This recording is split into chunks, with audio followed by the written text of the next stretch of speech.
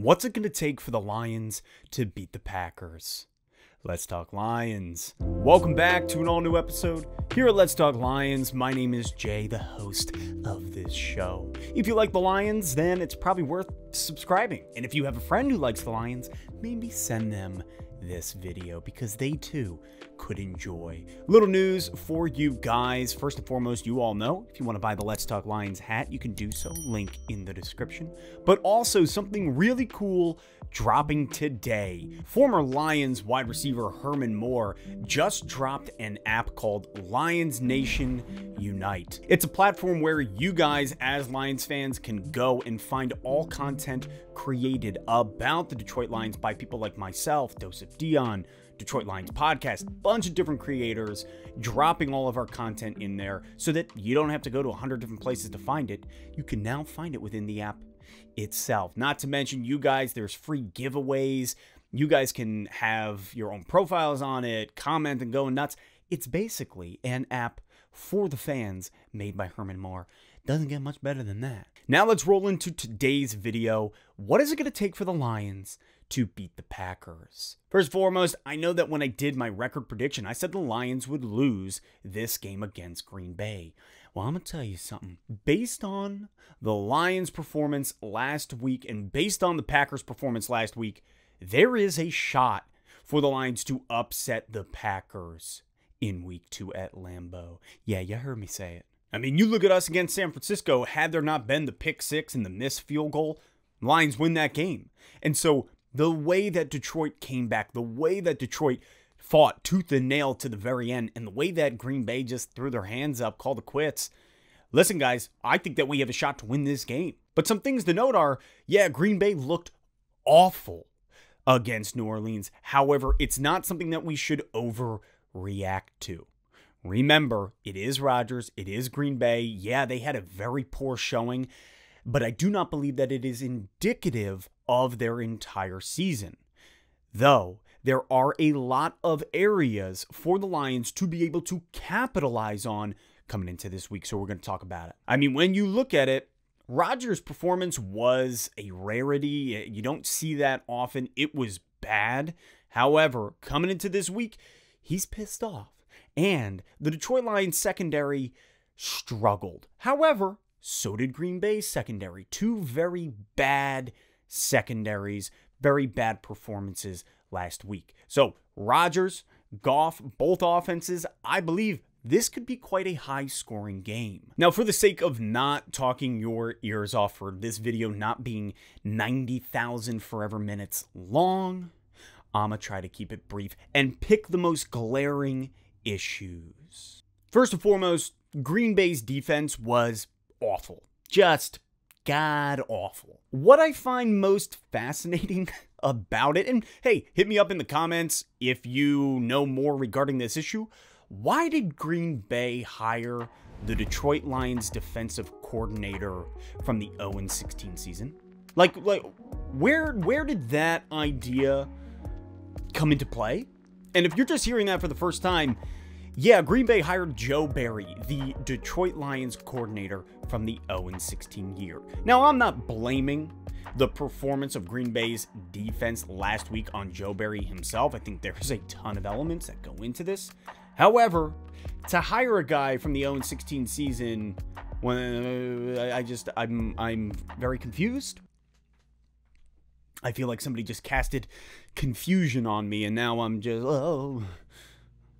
Green Bay could not stop the run against New Orleans. Alvin Kamara just ran all over the place. In the first half, New Orleans put up 140 rushing yards total. Green Bay just couldn't stop the run. They couldn't stop Jameis Winston, which was wild. It was just flustering.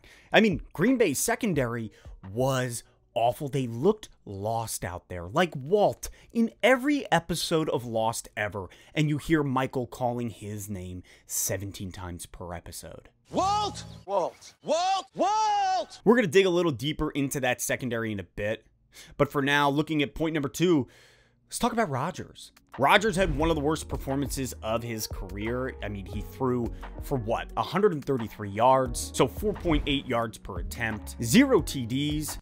That's right. 0. He threw for 2 interceptions, and he had a passer rating of 36.8. Now you compare that to Goff versus the Niners. Goff put up 338 yards. So you're looking at 5.9 yards per attempt, 66% completion percentage, 3 TDs, 1 interception, and a passer rating of 92. So when you look at the two of those, and this is against the Niners defense.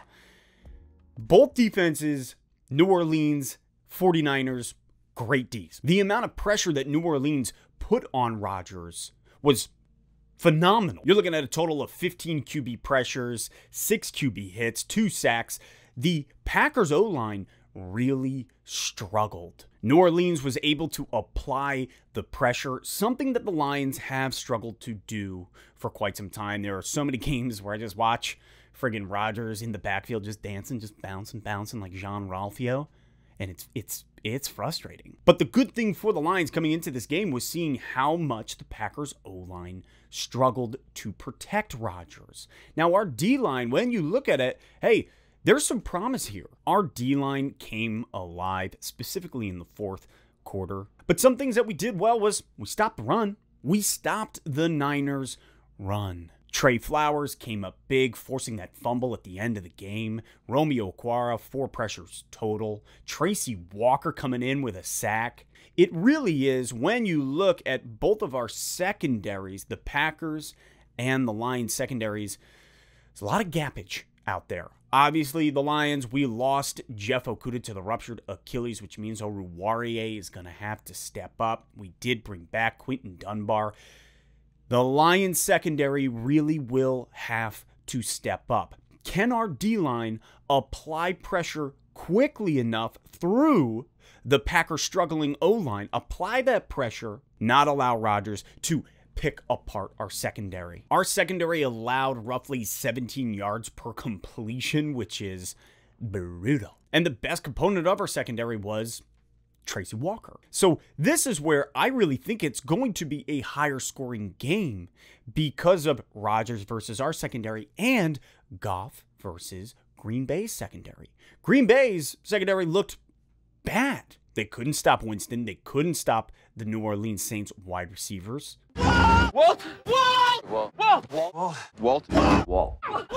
So how will they fare against Goff, a guy who put up 338 yards? I mean, if you look at PFF's selection, they kind of broke down Green Bay's secondary. I'll throw the stats here on the screen. It is quite fascinating. Alexander, King, Amos, all of these guys giving up far too many yards per completion. Their passer rating allowed, not great. All in all, when looking at it, can their secondary shut us down? Now, look, I know that the Lions wide receiver core is pretty iffy. It is pretty iffy when I look at what we were able to do against the Niners, wide receiver-wise. Nothing great, nothing to write home about. It was really Hockenson, Williams, and Swift for the most part when it came to the amount of attempts from Goff. Is that an area where Goff is going to be looking downfield more? Is he going to be looking for Khalif Raymond more? Now, Terrell Williams is out on concussion protocol. That is a big hit coming into this week. He is wide receiver 1. So looking at that, we brought back Geronimo Allison onto the practice squad. Will he be an active roster guy? We will find out, but I do find that to be intriguing when looking at Goff versus their secondary and Rodgers versus our secondary. I think this is going to be a higher scoring game. Now, very specifically for the Lions, one of our shining aspects, oddly enough, is our running back game. I look at our running backs, DeAndre Swift, Jamal Williams. We are going to see them utilized a ton. If our rush attack is anything like it was last week, I think the Lions could pull out the W. Now, I know I just threw a lot at you, so let me kind of boil it all down. When I look at this game, here's what I see. I see a different Detroit Lions team.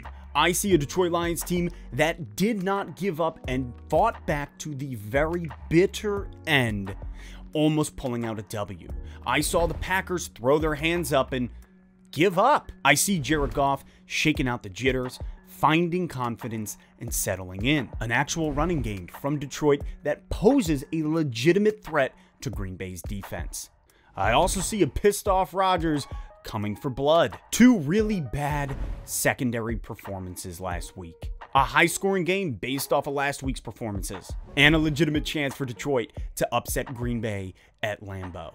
Looking at all of this, not what I expected coming out of week 1 into week 2. Man, I just expected them to roll us, and I think that's probably the past experiences talking.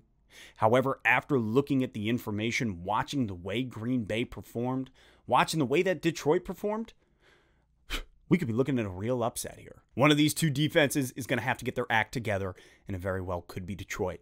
What about you? How do you all see the game going? Do you think that Detroit actually poses a threat to Green Bay in week 2? Or do you think that Rodgers comes back, cracks the old knuckles, gets out there, and stomps on our head like a brood of vipers? Drop your thoughts in the comments. Does Detroit stand a chance? And now, a message from our sponsor. If you're looking to get an advantage over your sports book this season, download BetQL from your App Store or Google Play Store. Their Best Bets computer model scans over 350,000 unique bets per year to give you the best betting recommendation for each game, and they give you solid reasons why you should. They cover everything from spreads, over-unders, and player prop bets. And if you're more of a lone wolf like White Fang, when it comes to researching, BetQL has a ton of different tools for your own betting research. I'm talking sharp data, line movement, team summaries, lineup and injury news, you name it. Click the link in the description, and by doing so, enter the word Lions as a discount code during checkout, and you get 25% off your betting subscription. In fact, if you check out their BetMGM offer, you get a free year of BetQL. You have to use this link to redeem that offer. Check out their sportsbook offer page to claim free offers upon signing up at one of the many sportsbooks listed. You can find all this information in the description of this video. It's a great chance to beat your sportsbooks this year.